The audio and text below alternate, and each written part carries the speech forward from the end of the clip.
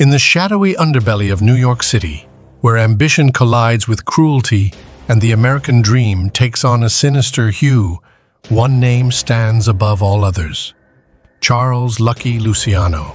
This is the story of a Sicilian immigrant who rose from the teeming tenements of the Lower East Side to become the architect of modern organized crime in America. Born Salvatore Lucania in 1897, he would transform into Charlie Lucky Luciano, a man whose cunning, charisma, and cold-blooded determination would forever reshape the criminal landscape. From his humble beginnings as a street tough to his reign as the undisputed boss of bosses, Luciano's life reads like a Shakespearean tragedy played out on the mean streets of the Big Apple. But Luciano's story is more than just a tale of one man's rise to power. It is a mirror reflecting the dark side of the American dream, a cautionary tale of unchecked ambition and the corrupting influence of power. Through his creation of the Commission and the infamous Five Families, Luciano would leave an indelible mark on the world of organized crime that continues to resonate today. Join us as we delve into the life of Lucky Luciano, from his meteoric rise to his dramatic fall and exile. Witness the birth of modern organized crime, the bloody feuds that shaped it, and the relentless pursuit of justice that would ultimately bring down one of the most powerful criminal empires in history. This is the story of Lucky Luciano, the man who changed the face of the American underworld forever. Chapter 1. The Sicilian Immigrant. A New World Awaits. The year was 1897, and in the small Sicilian town of Leccara Fridi, a baby boy named Salvatore Lucania took his first breath, born into a family of modest means. Salvatore's early years were marked by the hardships and uncertainties that plagued many Italians in the late 19th century. His father, Antonio, toiled as a sharecropper, eking out a meager living from the sun-baked soil, while his mother, Rosalia, kept the household running with unwavering determination. As Salvatore grew, he witnessed firsthand the daily struggles that defined life in rural Sicily: the constant threat of crop failure, the lack of economic opportunity, and the looming shadow of poverty that hovered over his family and their neighbors. It was a world where the promise of a better life often felt like a distant dream, a mirage that beckoned from across the vast, unforgiving ocean. One day, as Salvatore played in the dusty streets of Leccara Fridi, his parents gathered the family and delivered news that would forever alter the course of his life. They had decided to take the plunge and immigrate to the United States, the land of opportunity that had captured the imagination of so many Italians seeking a fresh start. The decision was not an easy one, for it meant leaving behind the familiar comforts of their home and venturing into the unknown. But the lure of a better future, one free from the constant struggle for survival, was too strong to ignore. With a mix of excitement and trepidation, the Lucania family began the arduous preparations for their transatlantic journey. In the spring of 1906, Salvatore, now a curious and wide-eyed 9-year-old, found himself aboard a steamship bound for the bustling metropolis of New York City. As the ship cut through the choppy waters of the Atlantic, the young boy gazed out at the horizon, his heart racing with a mix of anticipation and anxiety. What would this new land hold for him and his family? After a grueling 2-week voyage, the Lucania family finally set foot on American soil, disembarking at the crowded docks of Ellis Island. Salvatore's senses were immediately overwhelmed by the cacophony of voices, the pungent smells, and the sheer scale of the towering buildings that seemed to stretch endlessly into the sky. As the family was processed through the immigration station, Salvatore marveled at the diversity of the crowd around him. People from all corners of the world, each with their own story, their own dreams, all seeking a chance at a better life. The experience was both exhilarating and unsettling, a glimpse into the vast melting pot that was the United States. With their paperwork completed, the Lucanias were released into the bustling streets of New York City, their final destination being the crowded, impoverished neighborhood of the Lower East Side. It was here, amidst the cramped tenement buildings and the constant hum of activity, that Salvatore would take his first steps into his new life as an American immigrant.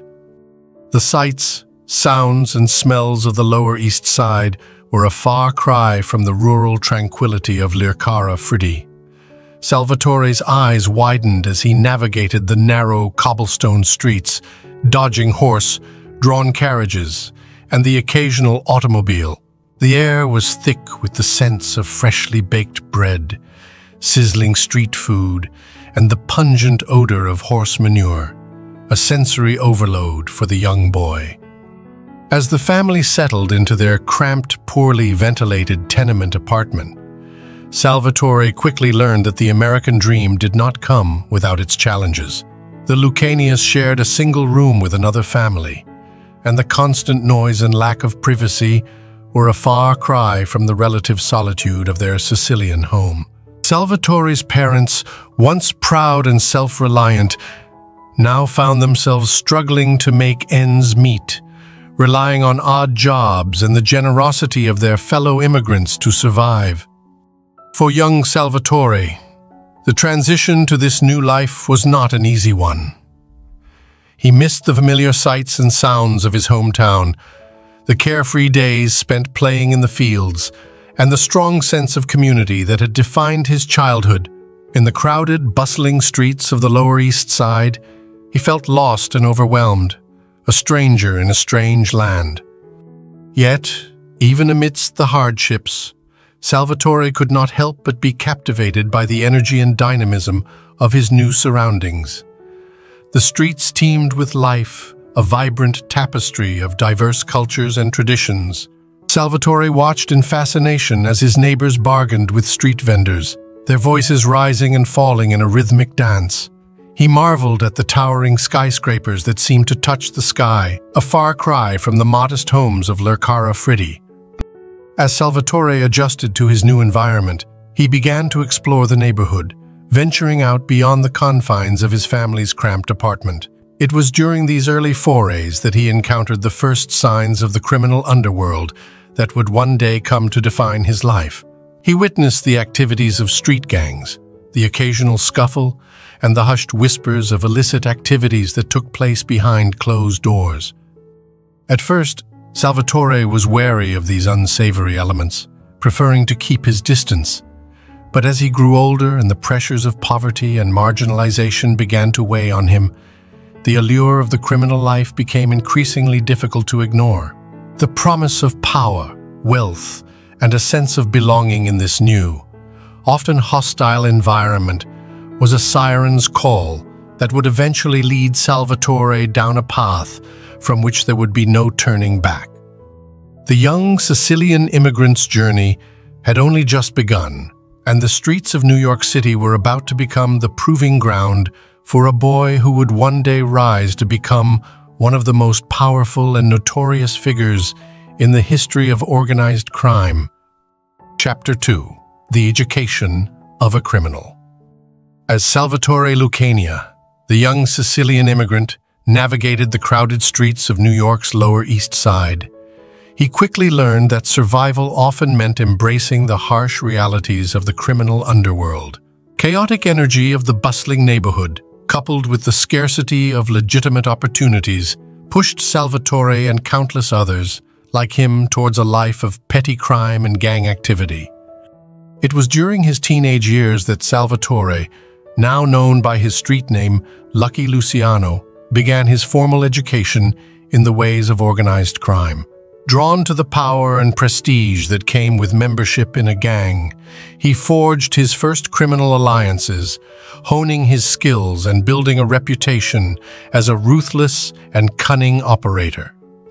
One of Luciano's earliest and most influential encounters was with Frank Costello, a fellow Sicilian immigrant who had already carved out a niche for himself in the underworld.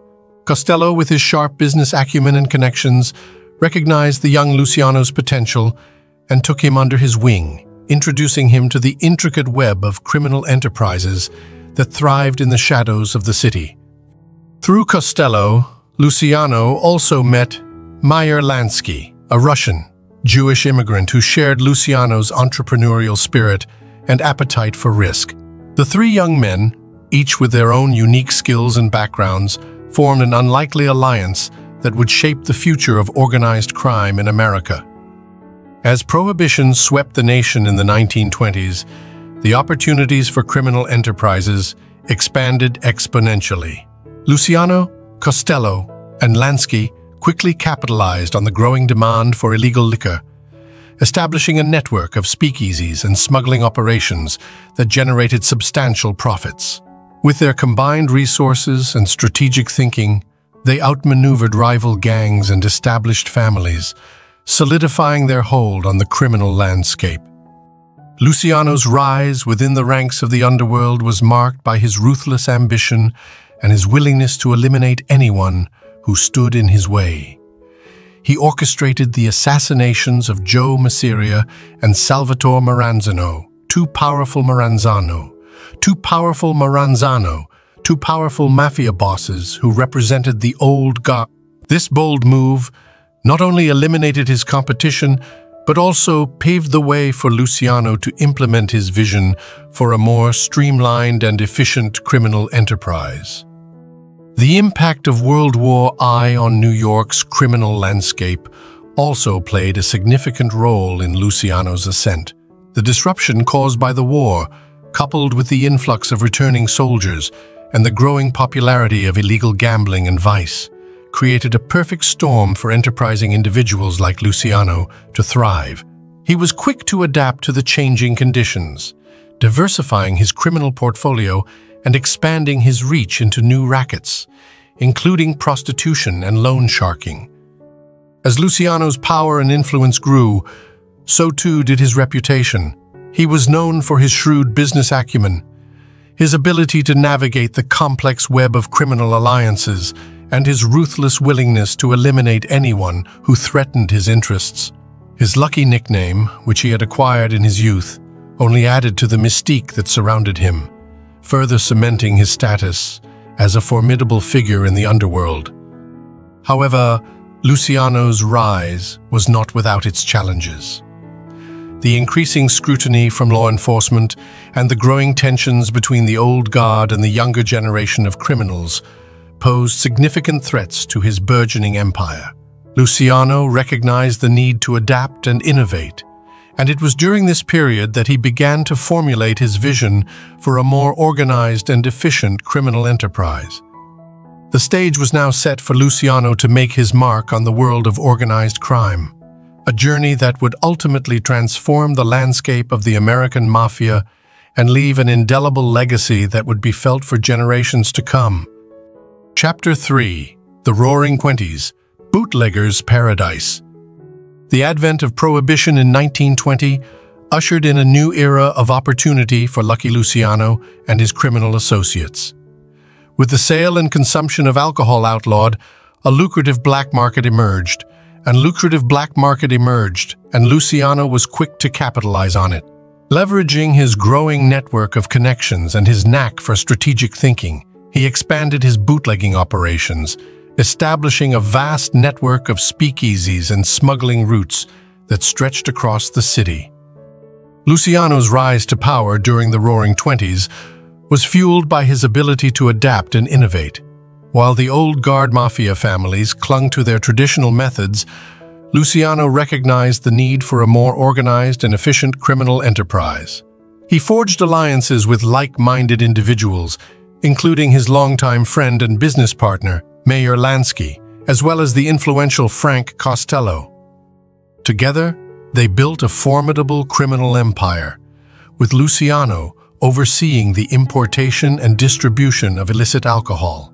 The speakeasies they controlled became hubs of illicit activity, offering not just bootleg liquor but also gambling, prostitution, and other lucrative rackets. Luciano's attention to detail and ruthless efficiency allowed him to outmaneuver his rivals, who struggled to keep up with the young upstart's rapid expansion. However, Luciano's rise to power was not without its challenges. Conflicts with rival gangs and established mafia families were inevitable, and Luciano proved himself adept at navigating these treacherous waters. He carefully cultivated relationships with corrupt politicians and law enforcement officials, ensuring that his operations were shielded from scrutiny and interference. One of Luciano's most significant challenges came from the old guard mafia bosses, who viewed him and his associates as upstarts seeking to usurp their power. The tension between the Young Turks and the Mustache Petes, as they were known, came to a head in a bloody conflict that would ultimately shape the future of organized crime in America. Luciano's strategic mind and ruthless determination were on full display as he orchestrated the assassinations of two of the most powerful mafia bosses of the era, Joe Masseria and Salvatore Maranzano. These bold moves not only eliminated his rivals, but also paved the way for Luciano to consolidate his power and implement his vision for a more organized criminal enterprise. The elimination of Masseria and Maranzano marked a pivotal moment in Luciano's rise to power. With his enemies vanquished, he set about restructuring the mafia, creating the Commission, a governing body that would oversee the activities of the various criminal organizations operating in the city. This move, along with the establishment of the five-family system, would have a lasting impact on the structure of organized crime in America. Luciano's ability to adapt and innovate set him apart from his contemporaries. While the old guard mafia bosses clung to their traditional methods, Luciano embraced a more corporate-like approach to criminal operations. He implemented efficient systems for the importation, distribution, and sale of bootleg liquor, as well as diversifying into other lucrative rackets, such as gambling and loan sharking. This organizational prowess, combined with Luciano's ruthless ambition, allowed him to expand his empire rapidly. By the late 1920s, he had become a dominant figure in the New York underworld, commanding respect and fear from his peers and subordinates alike. The Lucky moniker that had followed him since his youth seemed increasingly fitting as he navigated the treacherous world of organized crime. However, Luciano's rise to power was not without its costs. The violence and bloodshed that accompanied his ascent left a trail of victims in his wake, and the growing scrutiny from law enforcement agencies threatened to undermine his carefully constructed empire. As the Roaring Twenties gave way to the Great Depression, Luciano would face new challenges that would test the limits of his power and influence. Chapter 3 of The Rise and Fall of Lucky Luciano chronicles the pivotal years of the Prohibition era, where Luciano's criminal genius and ruthless ambition propelled him to the top of the underworld. Chapter explores the young upstart's ability to adapt and innovate, his strategic maneuverings to eliminate his rivals, and the lasting impact of his restructuring of organized crime in America. As the stage is set for Luciano's eventual downfall, the reader is left with a sense of the extraordinary rise and the looming fall of this criminal mastermind. Chapter 4: The Commission, a New Order. The Roaring Twenties had seen Lucky Luciano's power and influence grow exponentially. Through his savvy business acumen, strategic alliances, and ruthless ambition, he had become one of the most formidable figures in New York's criminal underworld. However, Luciano's ascent to the top was not without its challenges, as he faced off against the old guard of the mafia, the so-called Mustache Petes, who clung to the traditional ways of the past. Tensions had been brewing for years between Luciano and the established mafia families, led by the likes of Joe Masseria and Salvatore Maranzano.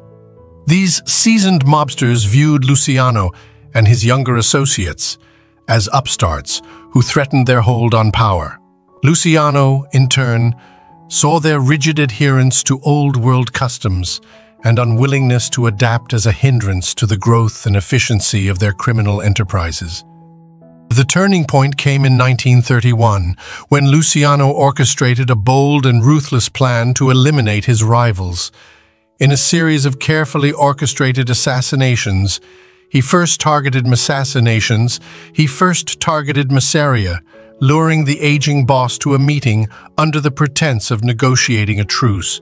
There, Luciano's men gunned down Masseria, effectively removing one of the last vestiges of the old mafia leadership. With Masseria out of the way, Luciano then turned his attention to Maranzano, who had attempted to assert his dominance in the aftermath of Masseria's death. Maranzano, a cunning and calculating mobster, had tried to position himself as the new boss of bosses, a title he believed rightfully belonged to him. However, Luciano was not about to let anyone stand in the way of his ambitions. Through a combination of strategic planning and sheer audacity, Luciano arranged for Maranzano's assassination as well.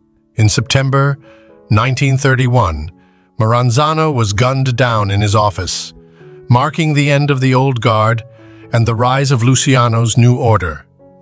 With his rivals eliminated, Luciano set about restructuring the criminal landscape in New York City. Drawing inspiration from the corporate world, he established the Commission, a governing body that would oversee and coordinate the activities of the various mafia families operating in the region. This innovative approach to organized crime was a stark departure from the traditional, decentralized structure that had dominated the mafia for decades. Under Luciano's leadership, the Commission brought a new level of efficiency and professionalism to the criminal underworld.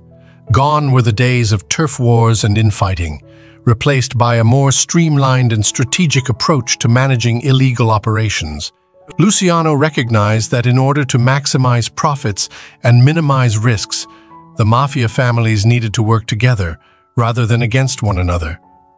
To this end, Luciano divided the New York criminal landscape into 5 distinct families, each with its own sphere of influence and responsibilities. These 5 families, the Genovese, Gambino, Lucchese, Bonanno, and Colombo crime families, would operate under the oversight of the Commission, which would serve as a governing body to resolve disputes, allocate resources, and coordinate large-scale criminal activities. Luciano's vision for this new mafia structure was rooted in his understanding of the changing nature of organized crime in America. He recognized that the old ways of doing business were no longer sustainable, and that the mafia needed to adapt to the rapidly evolving social, economic, and political landscape of the 1930s.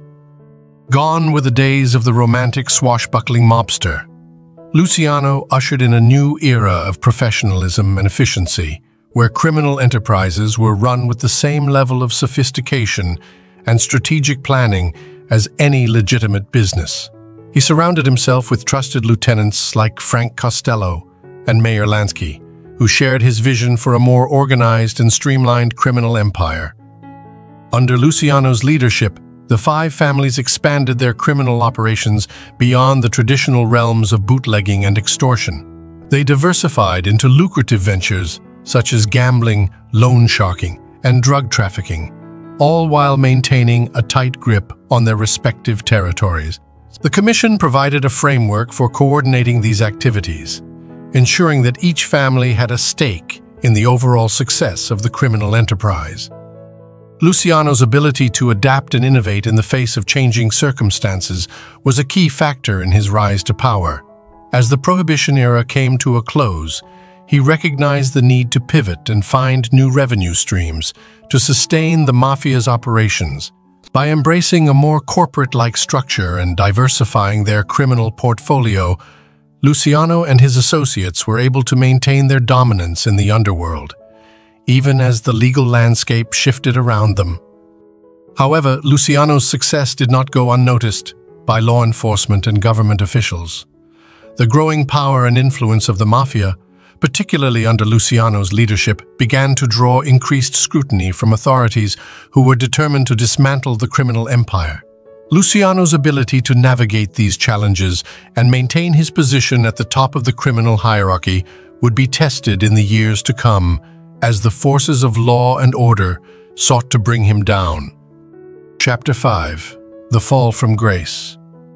The 1930s marked the pinnacle of Lucky Luciano's reign over the New York underworld.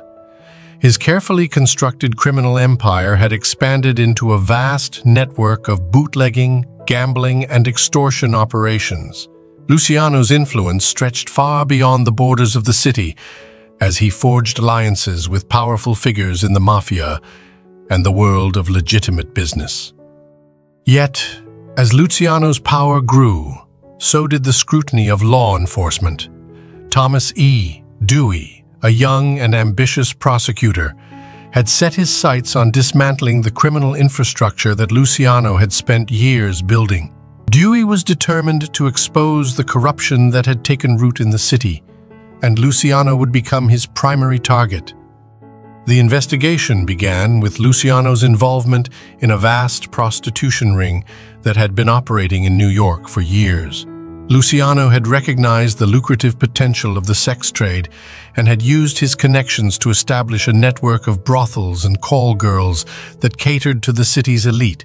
The operation was meticulously organized, with Luciano overseeing the recruitment, transportation, and management of the women involved.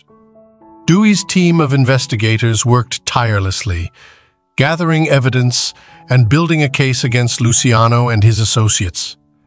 They interviewed dozens of witnesses, pored over financial records, and conducted surveillance operations to uncover the extent of the criminal enterprise. The investigation was a complex and painstaking process, but Dewey was determined to bring Luciano down. As the investigation progressed, Luciano grew increasingly concerned about the threat posed by Dewey and his team. He knew that his carefully constructed criminal empire was in jeopardy, and he was determined to do whatever it took to protect his interests. Luciano's allies in the mafia and the world of legitimate business were also deeply concerned, as they recognized that Luciano's downfall could have far-reaching consequences for the entire criminal underworld. In 1936, Luciano's worst fears were realized when he was arrested and charged with multiple counts of prostitution and racketeering. The trial that followed was a media spectacle, with Dewey using the opportunity to showcase his skills as a prosecutor and to publicly denounce the corruption that had infiltrated the city's institutions. Luciano's defense team mounted a vigorous defense, arguing that the charges were politically motivated and that Dewey was more interested in grandstanding than in pursuing justice. They pointed to the lack of direct evidence linking Luciano to the specific crimes he was accused of, and they attacked the credibility of the witnesses who had testified against him. However, the weight of the evidence against Luciano was overwhelming, and the jury ultimately found him guilty on multiple counts. The judge sentenced him to a staggering 30 to 50 years in prison, a punishment that effectively ended Luciano's reign as the boss of bosses. As Luciano was led away in handcuffs, he could not help but reflect on the irony of his situation. He had risen from the poverty of his immigrant roots to become one of the most powerful and influential figures in the criminal underworld, only to have it all taken away in a single moment. The downfall of Lucky Luciano was a stark reminder of the fragility of power and the consequences of unchecked ambition. In the aftermath of the trial, Luciano's criminal empire began to crumble. His allies and associates scrambled to fill the power vacuum left by his absence, leading to a series of violent power struggles and internal conflicts that further destabilized the mafia's operations. Luciano's once formidable influence began to wane as new leaders emerged and sought to assert their own dominance over the criminal landscape. From his prison cell, Luciano watched helplessly as the empire he had worked so hard to build began to unravel. He knew that his days as the boss of bosses were over, and that his legacy would be forever tarnished by the scandal and disgrace of his conviction. Yet, even in the face of his downfall, Luciano refused to give up, determined to find a way to regain his power and influence from behind bars. As the years passed, Luciano's imprisonment became a source of both frustration and opportunity. He continued to direct his criminal operations from within the confines of his cell, using a network of trusted associates to carry out his orders and maintain his hold on the underworld. At the same time, Luciano began to explore other avenues for regaining his freedom, seeking to leverage his connections and influence to secure an early release. The fall of Lucky Luciano was a dramatic and captivating chapter in the annals of American organized crime. It marked the end of an era as the old guard of mafia leadership gave way to a new generation of criminal innovators who would forever change the face of the underworld. Luciano's story serves as a cautionary tale, a reminder of the perils of unchecked ambition and the fragility of power in the world of organized crime. Chapter 6. Behind Bars, the Puppet Master.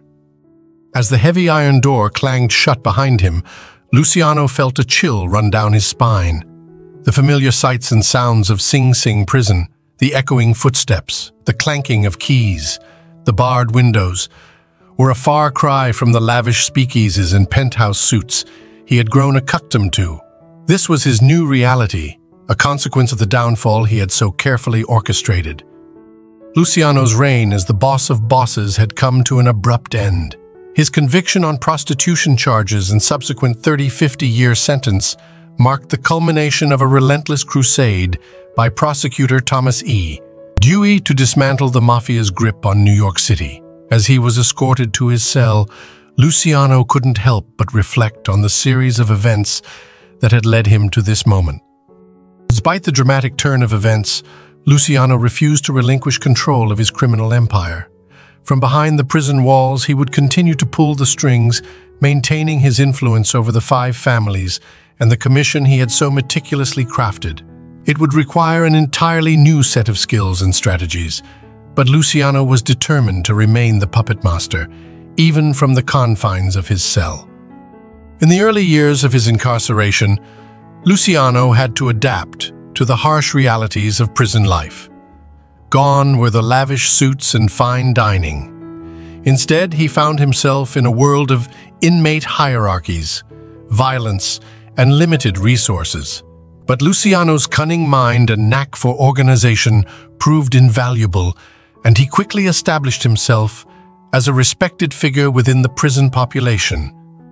Recognizing the potential value of his connections and expertise, Luciano began to leverage his position to maintain control over his criminal operations. He communicated with his trusted lieutenants, Frank Costello and Mayor Lansky, through an intricate network of intermediaries and coded messages.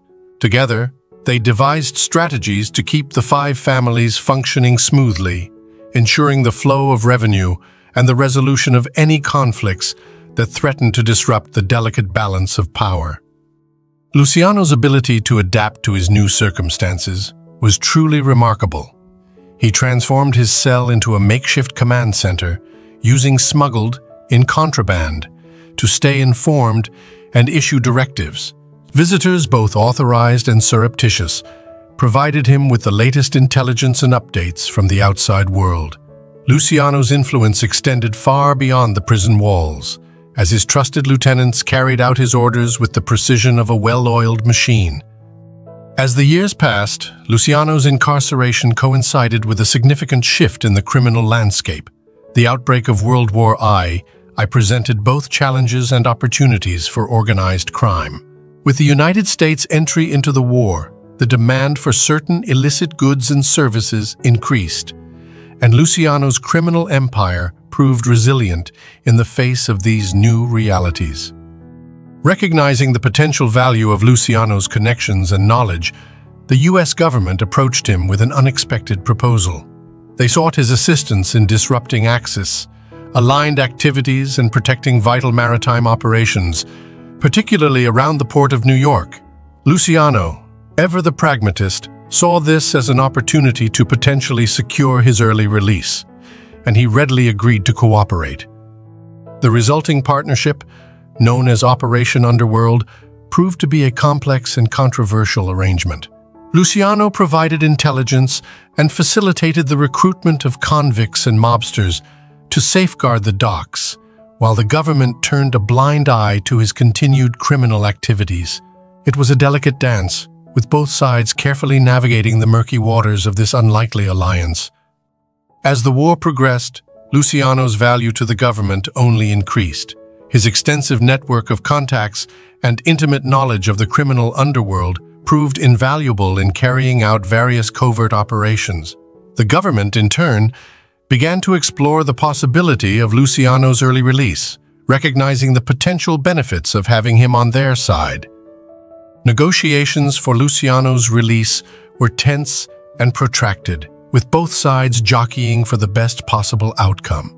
Luciano's supporters argued that his cooperation had been instrumental in safeguarding vital wartime operations, while his detractors vehemently opposed the idea of releasing a notorious criminal. In the end, Luciano's fate hung in the balance, as the government weighed the potential risks and rewards of this unprecedented arrangement. As the chapter draws to a close, Luciano sits in his cell, contemplating the twists and turns that have brought him to this point. From his humble beginnings as an immigrant on the streets of New York to his rise as the undisputed boss of bosses, Luciano's life has been a study in the pursuit of power and the consequences of ambition. Now, as he awaits the outcome of the government's deliberations, he knows that his future, and perhaps the very shape of organized crime in America, hangs in the balance. Chapter 7: Exile and Reinvention. As the heavy iron gates of Dannemora prison slammed shut behind him, Lucky Luciano took a deep breath of freedom. It was 1946, and after a decade behind bars, the once formidable mafia boss had finally regained his liberty. However, the terms of his release were far from ideal. Luciano was being deported to Italy, effectively exiled from the country he had once sought to conquer. Stepping out onto the docks of Naples, Luciano surveyed the unfamiliar landscape with a mixture of trepidation and determination.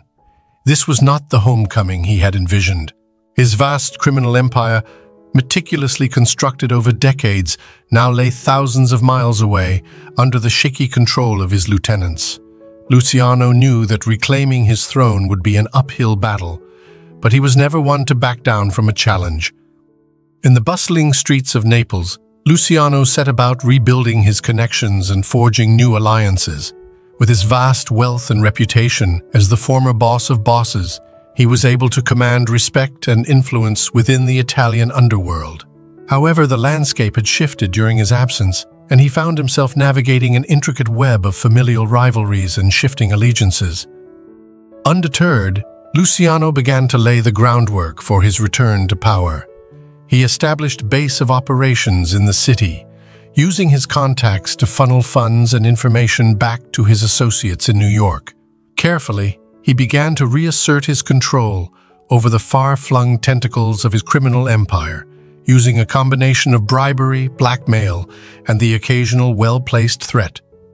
Yet, even as Luciano's influence began to grow, he found himself increasingly at odds with the U.S. government. The authorities, determined to keep the notorious mobster from regaining his former power, mounted a relentless campaign to undermine his efforts. Diplomatic pressure, surveillance, and the ever-present threat of retaliation made Luciano's life in exile a constant struggle. Undeterred, Luciano turned his attention to Cuba, a tropical haven that had long served as a haven for organized crime. Here, he saw an opportunity to establish a new power base, one that would allow him to maintain a degree of control over his American operations.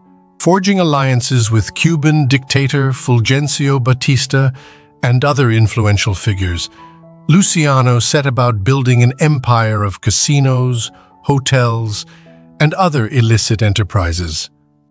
The Havana Conference, a high-stakes gathering of mafia leaders from across the United States, became Luciano's crowning achievement in this new chapter of his life. Convening in the opulent Nacional Hotel, the assembled mobsters discussed the future of organized crime, with Luciano at the center of the discussions. It was a last-ditch effort to consolidate his power and regain his rightful place as the boss of bosses. However, the conference proved to be a double-edged sword for Luciano. While he was able to maintain a degree of influence over his American associates, The attention it drew from law enforcement and government officials only served to intensify the pressure on him. Suddenly, the walls were closing in, and Luciano found himself once again at the mercy of forces beyond his control. Forced to abandon his Cuban operations, Luciano returned to Italy, his dreams of reclaiming his former glory slipping through his fingers. The years in exile had taken a toll, both physically and mentally. The once formidable mafia kingpin found himself increasingly isolated and marginalized, his influence waning as a new generation of criminal leaders rose to prominence. In the final years of his life, Luciano found himself reflecting on the choices that had led him to this point. The pursuit of power and wealth had come at a heavy price, and as he contemplated his legacy, he was forced to confront the harsh realities of the life he had chosen. The immigrant who had once chased the American dream had instead become a cautionary tale, a reminder of the dark impulses that could lurk beneath the surface of even the most ambitious of men.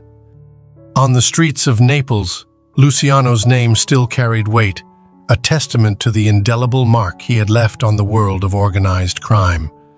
But as he drew his final breaths, the once mighty Lucky, Luciano knew that his reign had come to an end, a victim of his own hubris and the relentless march of time.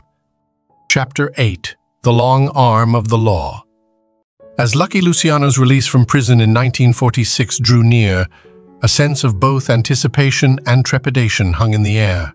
The criminal mastermind had spent a decade behind bars, watching his empire from afar as a puppet master pulling the strings. But with his newfound freedom, Luciano faced a daunting challenge: regaining control of his criminal network in the face of increasing pressure from the US government. Luciano's deportation to Italy was a bitter pill to swallow, a harsh reality imposed upon him as the price for his early release. Arriving in Naples, he was greeted not with the fanfare of a returning hero, but with the skepticism of a man whose influence was waning. The American authorities had made it clear that they would be keeping a close eye on his every move, determined to prevent him from reasserting his dominance over organized crime on US soil. Undeterred, Luciano set to work, tapping into his extensive network of contacts and resources to begin rebuilding his criminal empire. He established a base of operations in Italy, but his sights were set on Cuba, a location that had long been a hub for his illicit activities. Luciano recognized that the island nation, with its lax enforcement and corrupt officials, offered him the best chance to regain a foothold in the criminal underworld. The Havana Conference, a high-profile gathering of mafia leaders from across the United States and beyond, was Luciano's last-ditch attempt to consolidate his power. Held in 1946, the meeting was a bold move to assert his authority and coordinate the activities of his far-flung criminal enterprises. But the event was also a testament to the changing times, as Luciano found himself increasingly isolated and his influence diminished. The US government, alerted to Luciano's activities, put immense pressure on the Cuban authorities to shut down the conference and expel the mafia kingpin. Faced with this mounting international pressure, Luciano's dream of reclaiming his former glory began to crumble. The Havana Conference ended in disarray, and Luciano was forced to retreat, his ambitions thwarted by the long arm of the law. Back in Italy, Luciano found himself increasingly marginalized, his once formidable criminal network slipping through his fingers. The new generation of mafia leaders, empowered by the changing landscape of organized crime, had little use for the aging ex-boss. Luciano's attempts to maintain relevance through book deals and media interviews were met with a mix of fascination and disdain, as the public grappled with the complex legacy of the man once known as the boss of bosses. The toll of his years in exile began to weigh heavily on Luciano. His health, both physical and mental, deteriorated as he struggled to come to terms with his diminished status and the fading of his criminal empire. The man who had once commanded the fear and respect of the underworld now found himself a relic of a bygone era, a cautionary tale of the consequences of unchecked ambition and the relentless pursuit of power. As Luciano's final years drew to a close, he found himself reflecting on the choices that had shaped his life, the triumphs and tragedies that had defined his legacy. The immigrant who had once chased the American dream had instead become a symbol of its darkest excesses, a man whose name would forever be synonymous with the ruthless world of organized crime. On January 26, 1962, Lucky Luciano's long and tumultuous journey came to an end. He died of a heart attack in Naples. His legacy, a complex tapestry of ambition, innovation, and the ultimate downfall of a criminal mastermind. The passing of the boss of bosses marked the end of an era, a moment when the curtain fell on one of the most influential and notorious figures in the history of American organized crime. Chapter 9. The final chapter. As the sun set over the Bay of Naples, casting an amber glow over the ancient city, Lucky Luciano sat alone on the balcony of his modest apartment, lost in contemplation. The once feared mafia kingpin was now a mere shadow of his former self, his health failing and his influence all but extinguished. Luciano had spent the last decade of his life in exile, a far cry from the days when he had commanded the respect and fear of the criminal underworld. His attempts to maintain control over his American operations from abroad had proved increasingly futile, as a new generation of mobsters rose to power in his absence. The Havana Conference, his last-ditch effort to consolidate his power, had been a disappointment. The meeting of mafia leaders had descended into chaos, with Luciano unable to assert his authority as he once had. The writing was on the wall. His reign as the boss of bosses was over. As he gazed out at the bustling streets below, Luciano reflected on the long, winding path that had brought him to this point. From a young immigrant boy, struggling to survive in the tenements of New York's Lower East Side, to the most powerful criminal mastermind in the United States, his life had been a roller coaster of ambition, ruthlessness, and ultimately, downfall. The memories of his rise to power, the creation of the commission, and the restructuring of the mafia into the infamous 5 families still lingered in his mind. He had been a visionary, a pragmatist who recognized the need for a more organized and efficient criminal enterprise. But his thirst for power and wealth had blinded him to the consequences of his actions. Luciano's conviction on prostitution charges in 1936 had been the beginning of the end. Though he had maintained control from behind bars, the loss of his freedom had taken a toll, both physically and mentally. His release and deportation to Italy in 1946 had been bittersweet, a chance at a new life, but one stripped of the power and influence he had once wielded. In the years that followed, Luciano had tried to regain his foothold, operating from Cuba and forging new alliances. But the long arm of the law, both American and Italian, had relentlessly pursued him, chipping away at his criminal empire. The pressure had become too much, forcing him back to Italy, where he would spend the remainder of his days. As the evening chill set in, Luciano shivered, both from the cold and the weight of his memories. He had once been a titan, a criminal innovator who had left an indelible mark on the landscape of organized crime in America. But now he was just an old man, his glory days long behind him. Luciano's thoughts turned to his legacy, the impact he had made on the mafia and the criminal underworld. He knew that his name would live on, his story immortalized in books, films, and the whispered legends of the streets. But he also knew that his legacy was a double-edged sword, a testament to the dark side of the American dream. With a heavy sigh, Luciano rose from his chair and made his way back inside, his steps slow and labored. The final chapter of his life was drawing to a close, and he could feel the weight of his mortality pressing down upon him. As he settled into his bed, Luciano closed his eyes, his mind drifting back to the distant past, to the days when he had been the undisputed king of the criminal empire.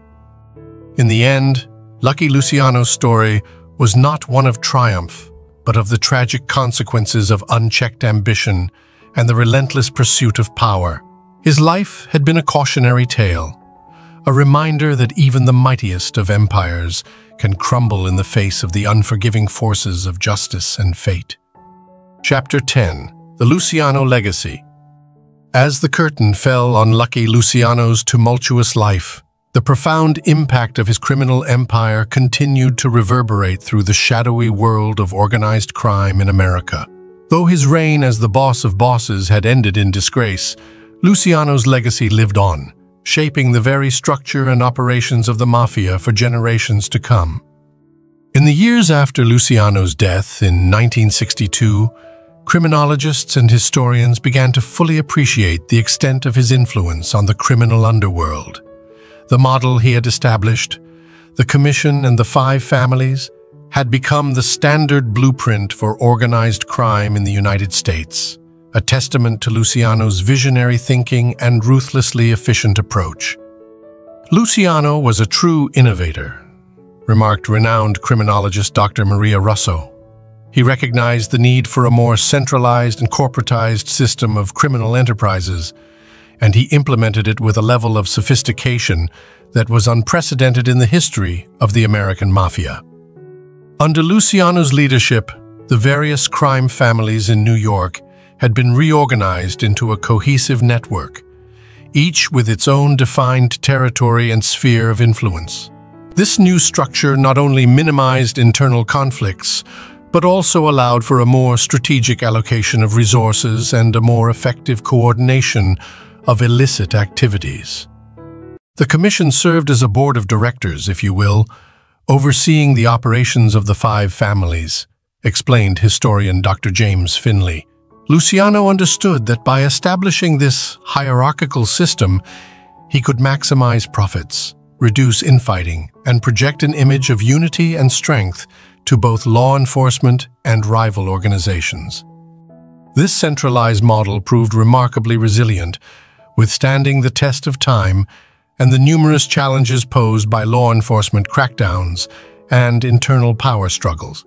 Even as new generations of mafia leaders rose and fell, the basic structure that Luciano had put in place remained largely intact, ensuring the continued dominance of organized crime in the United States.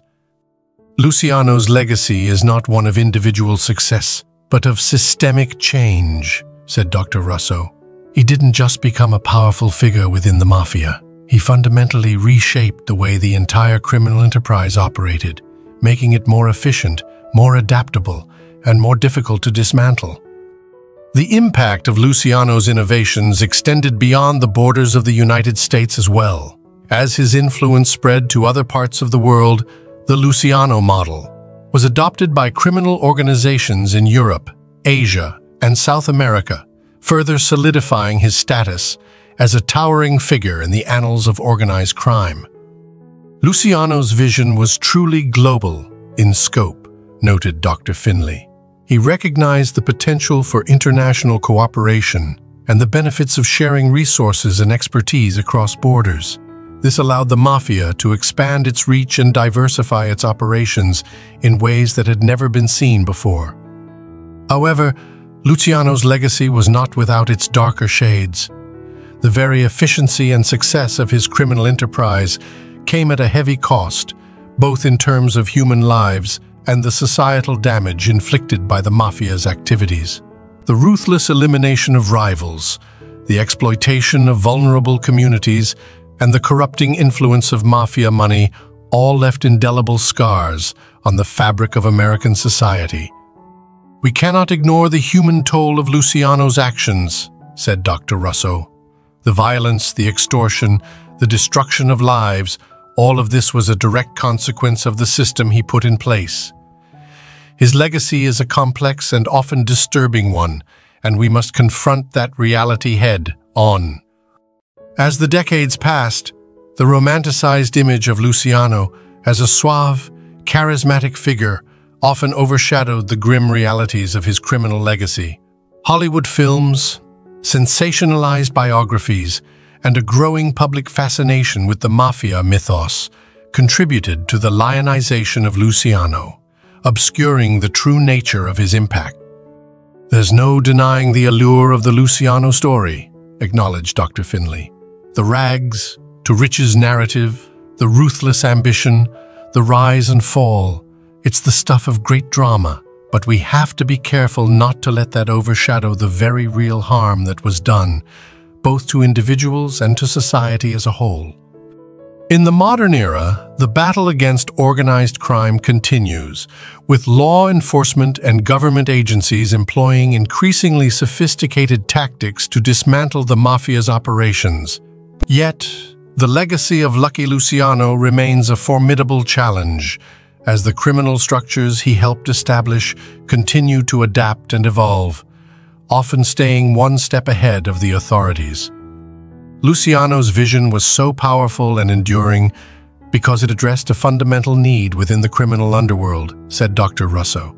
As long as there is a demand for illicit goods and services, and as long as there are individuals willing to exploit that demand, the Luciano model will continue to be a force to be reckoned with.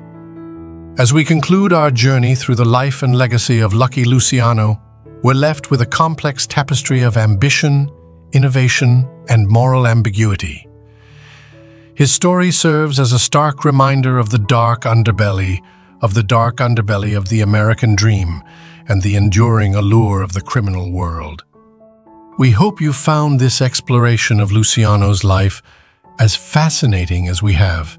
If you've enjoyed this deep dive into the world of organized crime, please consider subscribing to our channel for more historical insights.